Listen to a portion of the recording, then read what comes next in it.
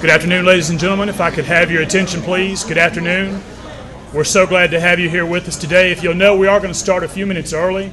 We wanted to accommodate Senator Isakson's schedule, so we are starting a few minutes early. We appreciate everyone being here early and enjoying lunch, so we'll go ahead and move the program along this afternoon. Welcome to the Douglas County Greystone Power Luncheon. Today we're sponsored by Waste Industries, and we're so glad you're here with us. I'm Mike Stevens with Metro Bank, and I serve as the chairman of your Chamber of Commerce. And I'm glad to be here with you hosting today. Before we give thanks for lunch, I'd like to have everybody say thank you to Carrabba's for lunch, and thank you to the diplomats for getting drinks out to us, so we can give them a round of applause right quick. We appreciate your help. All right. Is Max Kaler here with us today? He's in line. Well, I would like. Okay. All right. We'll go ahead and do introductions here and keep the program moving along. I tell you what, if we'll go ahead and bow our heads, we'll ask grace and then stand and say the Pledge of Allegiance. If you'll bow your head and join me in prayer. Dear Heavenly Father, we thank you today for gathering together as a free country. We thank you for allowing us all to come here together and fellowship and socialize. We appreciate all the freedoms we have in this country and the chance to gather together. We thank you for everyone who joined us here today. Help them go forward and keep your will in mind. Those things we ask in your name. Amen. You'll stand with me for the pledge. I pledge allegiance to the flag of the United States of America and to the republic for which it stands, one nation, under God, indivisible, with liberty and justice for all. Okay. Be seated. Thank you. It's now my pleasure to introduce our speaker today. Johnny Isakson is a businessman, a public servant, a family man, and with his common sense approach to leadership and conservative values, he's stood out as a leader in Georgia and in the U.S. over the past 30 years. He's been a business leader. Johnny served as president of Northside Realty for over 20 years. During his tenure in leadership, that company grew to be one of the largest independent real estate brokerage firms in the Southeast. In politics, Johnny has served in both the Georgia House and Georgia Senate. He served as chairman of the Georgia Board of Education, and he was elected 3 times to the U.S. House before winning his U.S. Senate seat in 2004. He's up for re-election for that Senate seat this November.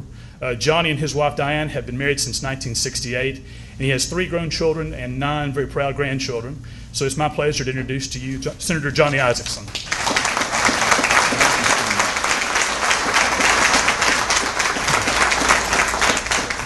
Well, thank you very much. It's an honor to be in Douglas County and Douglasville, and I apologize in advance that my schedule has changed a little bit of your schedule, and I have to do another dedication in a few minutes. So after my speech, I'll be running out, and it's not because I'm mad at anybody.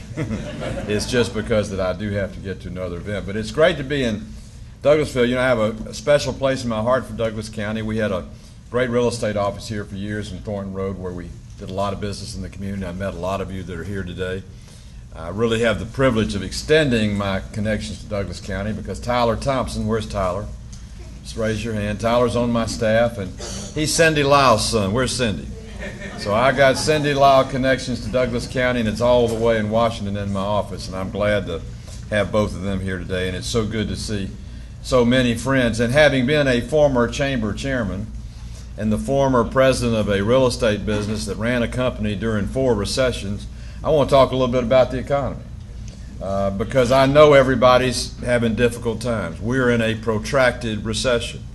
I tell everybody says, what's your opinion? I say, well, here's my opinion. This is straight shooting now. My opinion is that we're in the most difficult recession this country's ever seen, that it's been a 3-year recession, which is bumping along at the bottom in a trough. We're going to recover. America always has, but it's going to take us a long time to get back to where we were, probably 5 to 7 years. And everybody says, well, what's going to make things make the difference? What's going to turn us around? And I said, what's going to turn us around is when the United States government understands that business doesn't risk capital and spend money if they don't know what their taxes are and they don't know what their regulations are. And so the one thing that I really enjoy doing in the United States Senate is using the lessons I learned in business to try and articulate on the floor of the Senate the flawed direction some of the course this country's been taking the last couple of years. Not to mention, first and foremost, the financial re-regulation bill which just passed the United States Senate before we broke in August. Now, we needed to find the answers to what caused the overall collapse of the economy beginning in 2007 and cresting in March of 2009. In fact, in a bipartisan effort, Kent Conrad, a Democrat from North Dakota, and I passed what's known as the Financial Crisis Commission, which was appointed and is now meeting with subpoena powers. They brought them all in, Freddie Mac, Fannie Mae, Moody's, Standard & Poor's, investment bankers, all to testify as to what the components parts that went wrong, so we can, just like we did in the 9/11 Commission, we can figure out what we need to do to make sure what happened never happens again. But that commission's not supposed to report back until December 31st. But for political reasons, Harry Reid and a number of people in the Senate decide we ought to go ahead and do the re-regulation bill now, even before we have the information. And so a bill that was a patchwork of regulation was passed, allegedly to attack Wall Street, but instead it attacked Main Street. In fact, to give you the crystal clear example of that, every community bank, every banker in Georgia, as they go through this bill, is going to find a higher level of regulation, more accountability, more overhead for compliance officers, and more scrutiny on the bank. But Freddie Mac and Fannie Mae, the root causes of the recession, are exempt from scrutiny. Now you tell me what makes sense. To exempt what you know were the beginning of the end of the dominoes that caused the collapse, Freddie and Fannie, while having more layers on top of community banking and general banking in America. We now also have a new position called a financial regulation czar, who's going to be appointed by the president and not even accountable to a board of directors, which is another unilateral step of the executive branch to take the place of the legislative branch in terms of deciding the accountability in our process. So first and foremost, the regulation has been too rampant and too fast, and that's one of the reasons that American businesses are holding on to their capital. There are trillions of dollars on the sidelines right now because they don't know what their regulation is going to be and they don't know what their tax rate is going to be. And to that end, I'll get to the punchline of the speech early rather than wait till the end. One thing we can do in September when we go back is at least give business predictability on what their taxes are going to be. Right now, taxes go up for all Americans on December 31st. Every single American. Capital gains goes up, dividends goes up, income marginal rates go up, all of them. That's in addition to the 3.8% increase for those making over $250,000 that came in under the health care bill. We need to make sure that those things don't happen, and we extend the existing tax levels at least for 3 to 5 years to give a predictable cost rate in terms of taxes to business. Historically in America, every time we have lowered the rate of taxation, we have raised the revenue of the government. Because as you lower taxation, you raise opportunity, business does business, they make more money and they pay more taxes. Every time capital gains was reduced, first from 28 to 20, and then from 20 to 15. In the immediate year following those reductions, tax income went up, not down, from capital gains. Why? Because people took mature assets, sold them so they could pay the lower tax rate, and then reinvested that money in a fledgling new business that down the line would give a capital gains again. So it's essential, in my judgment, that you not raise taxes on the American people at a time in which they're in a deep and protracted recession. Secondly, you need to understand that small business is not America's rich. Small business is America's lifeline. Too many politicians talk about raising the top 2 marginal rates because that's the rich Americans. Most of the people in the top 2 marginal tax rates are people that own or run small businesses. Small businesses pay their taxes like individuals, not like corporations, because most are organized for the money to flow through as income on an individual earned income basis. So when you raise these 2 rates, you're raising them on small business. You're raising them on the one person you need right now to help bring back employment in America. It's not General Motors and IBM that employs most of America. It's Main Street, and it's small business. 65 to 75% of the employment state by state in America is provided by small business. not by big business. And when you cut the heart and soul out of small business, then you cut the heart and soul out of growth and employment. There are 8 million Americans unemployed, and a substantial number of those people are unemployed not because they got laid off at a big business, but because small business had to contract. If we can make sure small business knows where their tax rates are going to be, and they know what their regulatory environment is going to be, and there's some predictability, you'll see a recovery and a resurgence of our economy. And we may beat my prediction of 5 to 7 years in terms of coming back, but we won't beat it, we won't even meet it if we don't empower small business. Now, there are a lot of issues on the table in Washington, D.C. right now, and people all ask me what's going to happen when you go back in September. A lot of people are afraid of what might happen in the last minute or might happen in a later lame duck session. Quite frankly, I think the American people are so concerned, and American politicians are getting the message when they're out there in the hinterlands talking to the people, that I think you'll see Congress pass a continuing resolution of the existing appropriations and put it off into next year rather than try and do a last-minute omnibus budget. And quite frankly, that's better for the American people, because an omnibus budget is a great big 12-unit appropriations act, $3.6 trillion, that rolls out one day without your chance to read it, see it, scrutinize it, or hold it accountable. And that's the wrong way to do business. Unfortunately, that started under President Bush in his last couple of years, and it's continued under President Obama, and I voted against it on either occasion. I've been an equal opportunity opponent to omnibus budgets because it's just not the right way to run the railroad. But I do have a proposal to change the way America spends its money. I think America as a country needs to spend its money like Americans sitting around the kitchen table do. Now, I don't know about you, but in the last 3 years in this recession, I've sat down with my wife around the kitchen table, and we've reprioritized where we're going to spend our money. We cut out some of those things that we couldn't see being able to afford anymore to prioritize those things we knew that were important. And there's probably not a business or a person in this room that hadn't done the same thing, because none of us have the benefit of printing the money that pays our income. The only person that does is the United States government.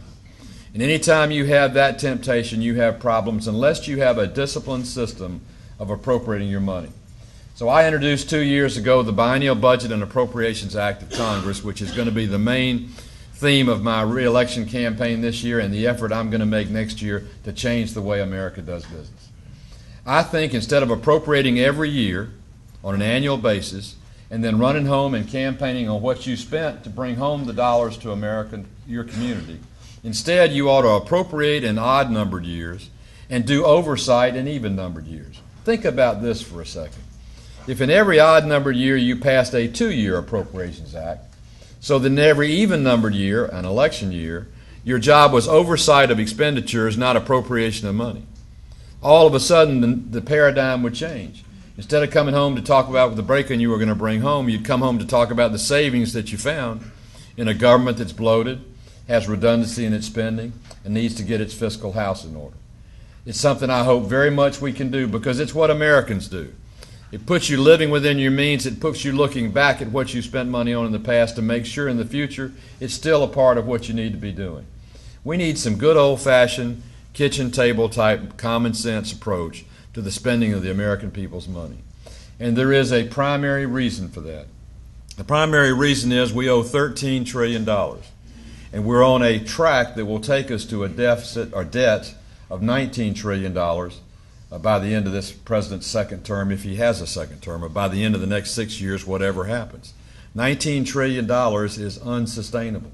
There's only one way this country pays off $19 trillion, and that is to inflate the value of dollars so less pays off more. And when you do that, two things happen. Inflation runs rampant, and the value of your hard assets go down. That's not right for our children. It's not right for our grandchildren. It's not right for all those that fought to make this country so great.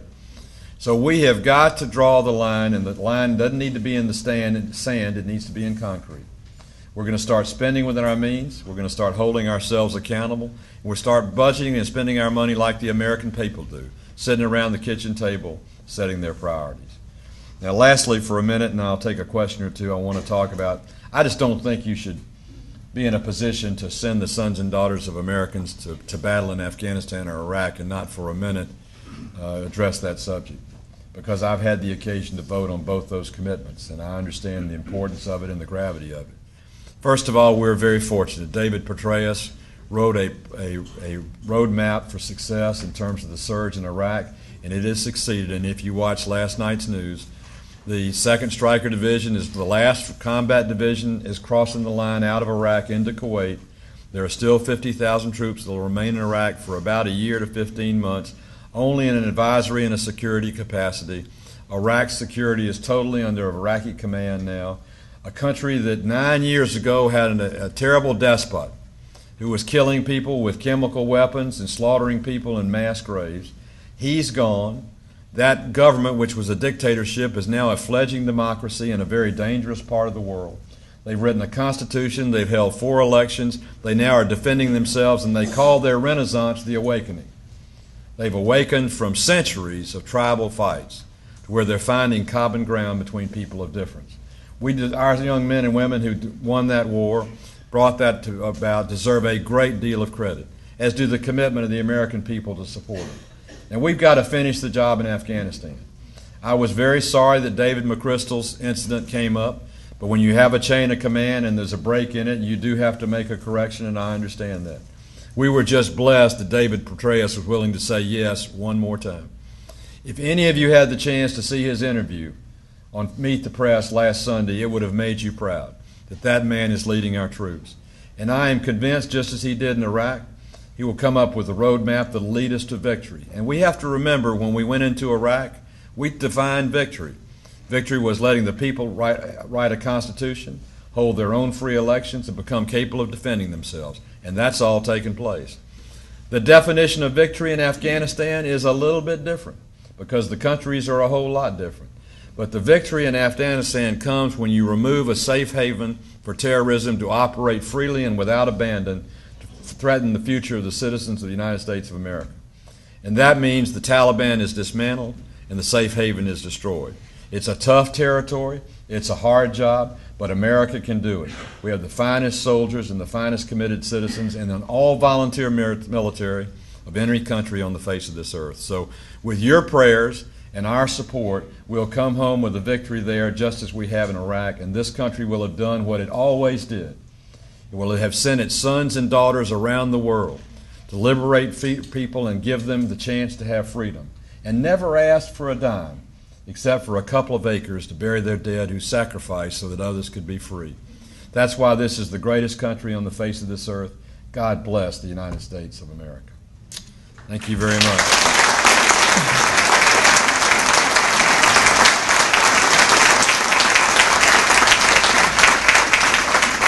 I think I got time about to take one good question, and that looks like one good question. Congressman, I was wondering if you could share your thoughts on the immigration reform and what do you see happening in the country? I'd be happy to. You're listening to a man that's a second-generation American. My grandfather immigrated from Östersund, Sweden in 1903. He was the stonemason on Oglethorpe University in Atlanta, and he became a citizen in 1926. That's why I'm a citizen today. I honor legal immigration. But I abhor a country that is not willing to secure its borders to ensure that illegal immigration doesn't become the way to come to America. The first speech I made on the floor of the Senate when I got elected was on the immigration issue because I had traveled Georgia for 2 years. And I know the biggest concern were the number of perceived illegal and actual illegal people who were in the school systems, who were in the emergency rooms, and who were in the jails of the civil justice system. People in America were fed up. People in Georgia were fed up. And the problem today is worse rather than better. There was some commitment to secure the border, but it's been backed off from by both of the last two administrations. We've just got to see to it that the border between the United States and Mexico is secure, where the way you enter America is the right way and the legal way. And there are a lot of reasons just beyond the moral issue. Right now, Atlanta, and I don't know if we got a sheriff in here or a deputy, but they will tell you that Atlanta is ground zero for drugs coming out of Mexico and Central America to this city to be redistributed up and down the East Coast. Most of the illegals coming across the border now aren't seeking work as much as they're working for a drug cartel that's trying to get methamphetamine or cocaine to Atlanta, Georgia, so it can be resold, redistributed, and fund those enterprises. That is why Arizonans have lost their lives on their ranches on the border near Fort Huachuca and Yuma, Arizona. It's why there are bullet holes in buildings in El Paso, right on America's border, because there's a drug war and there's not enough security on our side to keep that from coming across. So I am all for immigration reform, but I am first for securing the border. You can't reform anything as long as there's an easier way to do what the reform would bring about. And a border that leaks is a border that doesn't bring in good folks with what good intentions. So my predicate is I'll reform all the immigration you want to right after there's a secure border with Mexico so we can control the immigration that comes into the United States of America.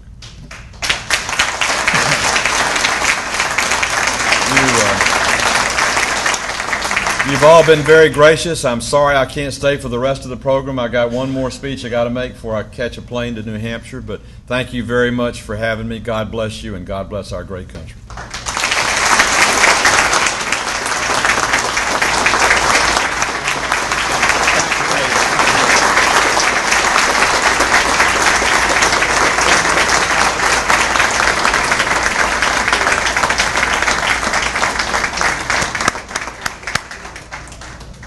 All right, thank you so much, Senator Isakson, for those words. We appreciate your time here with us today, and we respect you have other commitments to attend to, so thank you so much for being here with us. Don is with Waste Industries and our host today. I'm going to ask him to step forward and say a few words about his company, if he would, please. Thanks, sir.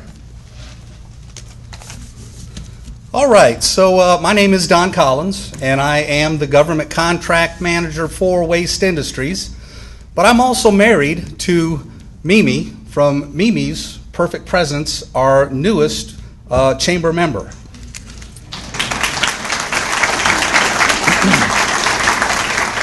Now, I've always been fascinated with marketing and advertising, especially the sneaky kind that you see on television and in movies, like when a guy wins the Super Bowl and they interview him at the end and they ask him what he's going to do next and he says, "I'm going to Disney World." Or you watch a movie that has nothing to do with fast food, and by the end, you've heard him mention Taco Bell about 27 times. Well, I'll be honest with you. I negotiated with Mimi this morning, and though I'm going to tell you about Waste Industries here in the next few minutes, every time I mention Mimi's Perfect Presence, I'm going to be handsomely rewarded.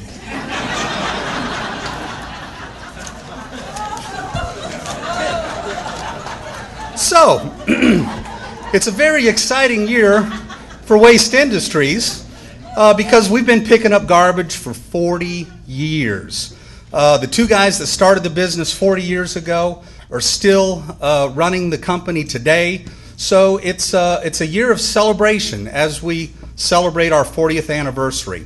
Now, when I think about garbage, I think of Waste Industries, and I hope you do too. And when I think about celebrations, I think about Mimi's Perfect Presence. Birthdays, weddings, job promotions. That's two, right? Okay. Oh, let's see here. Yep, and I hope you do too. All of us at Waste Industries are very proud of our operations here in Georgia. We manage 60 different city and county contracts, and we provide curbside residential garbage collection every week for over 350,000 homes around the state. We're especially proud of the Douglas service area, Douglas County service area. This is where our headquarters are located, our division headquarters. And we also have a fantastic partnership with the city of Douglasville. We take all of their garbage to our landfill over in Rockmart, Georgia. And as part of that, we also provide all of the small dumpster services. You'll see inside the city limits all the businesses behind their business. You'll see the small dumpsters, many wonderful businesses, small businesses like Mimi's Perfect Presence. And in addition to that, we also provide residential garbage service to thousands of residents in the unincorporated areas of the county. We appreciate very much the opportunity to sponsor the luncheon today.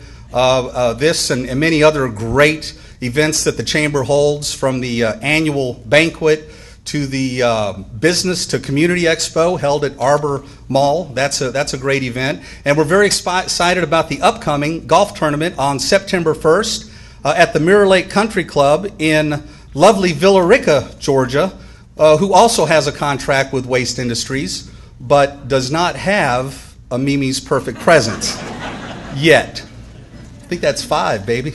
All right. So we really do love being part of the community. We love your garbage, and we hope if you ever have the opportunity to make a decision or a choice about who picks up your garbage, we hope you'll pick us, Waste Industries. Thank you.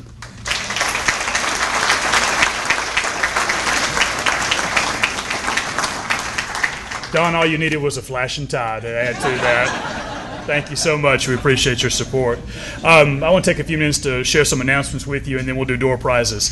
Segueing on what Don said, we do have our upcoming Chamber Golf and Tennis Classic on September 1st. We're very proud to say all our sponsorships have been sold out, but we'd love to have you come out and join us. If you'd like to play golf or play tennis, please pick up a sign-in sheet at the front desk. We'd love to have you come join us. If you are selling raffle tickets, would you raise your hand? We have folks selling $10 raffle tickets for the chance to win, right back in the back of the room and here, a chance to win $1,000 in local restaurant gift cards. So if you eat out for breakfast, lunch, and or dinner, please see one of these folks and buy a chance to win $1,000 in gift cards. We also want to remind you, right after lunch, we have a ribbon cutting out front for Cruise 1.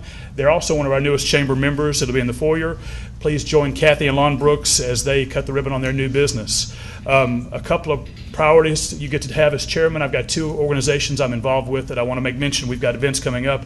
The annual Boys and Girls Club Spaghetti Sports Auction is coming up Saturday, the 21st, this Saturday at First United Methodist Church. Doors open at 6:30. Tickets are $10. See me or one of the other board members in the room if you'd like tickets to that. It's going to be a great event, a lot of fun. Georgia Power and Greystone Power will see who is smarter than a fifth grader among the power companies. So it should be a lot of fun. If you've got kids school age, bring them. They had a great time, so it is a lot of fun. And all the proceeds do go to the Boys and Girls Club, which I sit on the board of. Also, United Way has their kickoff breakfast Wednesday, August 25th at Greystone Power. We appreciate Greystone's support. That'll be at 7:30 in the morning to kick off our annual campaign. So if you would like to find out more information about that, Patty Puckett's in the back of the room. She's the chair of the board of United Way this year. She can share information with you about that. Also, when Dot Padgett grabs your ear, you usually listen, and you better do what she says. Dot Padgett said that they are filming in her front yard. There's a film being made, and it's in her front yard. It's being orchestrated by the Douglas County Film Commission. So come on by and take a look at what's going on. So we appreciate that. Also, I want to take a chance to thank the City of Douglasville for the use of the center. I want to thank Carrabba's Restaurant for the food, Waste Industries for today's sponsorship, and Greystone Power for the naming opportunity. Don, will you come back up, and we're going to do some door prizes now. So get your tickets out if you've got tickets from when you came in. All right. Where are these from, Don? It's a lovely gift bag from Mimi's Perfect Presents, and it has a $20 gift certificate inside. All right. I don't have a ticket in here, so I'm going to draw. All right, ticket number 618-498. 498. There you go, right in the back. I hope he's married. He can find someone for that, I bet. All right. All right. What's the next one we got? Another great gift bag from Mimi's Perfect Presents.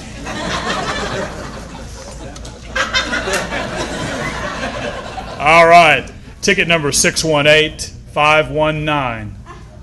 519. All right.